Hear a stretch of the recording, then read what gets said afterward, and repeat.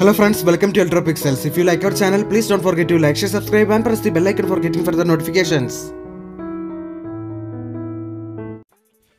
Hi friends, today in this video we are going to discuss about how to identify the gate signal tracks in these types of motherboards.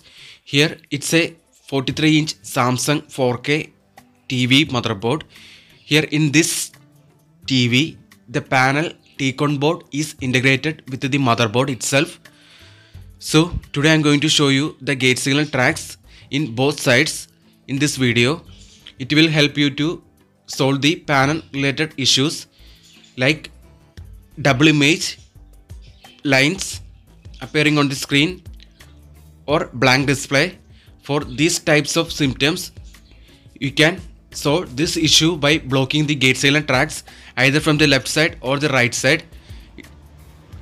So in this video I am going to show you the marked gate signal tracks through this video.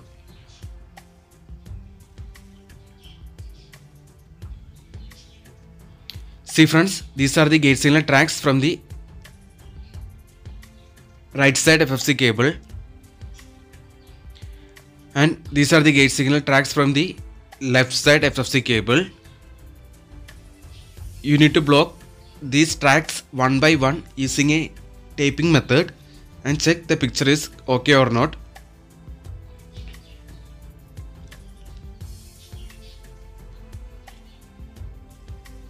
So that's it. Hope you like this video.